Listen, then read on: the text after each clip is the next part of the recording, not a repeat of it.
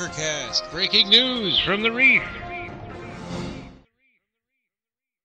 Have you ever been so disturbed by a toy that it actually made you look away? That's what Clive Barker's Tortured Souls figurines did to me when I worked at Suncoast Video many moons ago. And thanks to McFarlane Toys, they're coming back to torture us again. At this year's New York Comic Con, artist and Spawn creator Todd McFarlane revealed that his toy company is going back to the basics by reviving not only his popular toy line Movie Maniacs, but also Clive Barker's classic toy series Tortured Souls. While being interviewed by IGN, McFarlane outlined his new game plan on how he's going to bring these new toys to the consumer.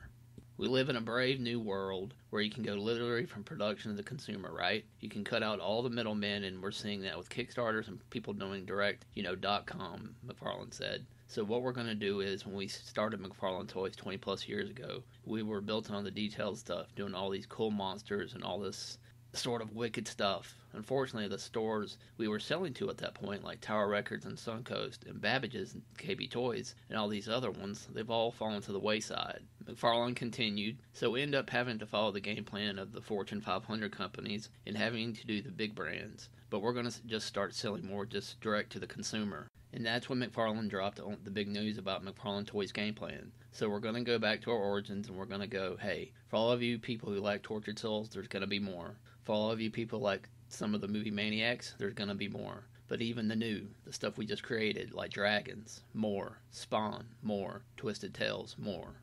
The first series of Clive Barker's Tortured Souls was a toy line consisting of 6 figures that were designed by Clive Barker that also included a 32-page novelette that told the stories of all the characters that included Agonistes, Ludoku, Mongroid, the Sithmeister, Talisac, and Vino Antimontica. A second series quickly followed with another 6 figures, but minus the backstories for the characters.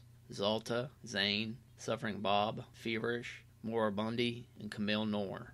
With this announcement, let's hope this means that Clive will be a part of the creative process by helping with the designs of the new figures and creating backstories for them. The original series that came out in 2001 are some of the most beautifully grotesque toy creations I've ever seen, but the backstories by Barker are what gave them life beyond the plastic they were made of.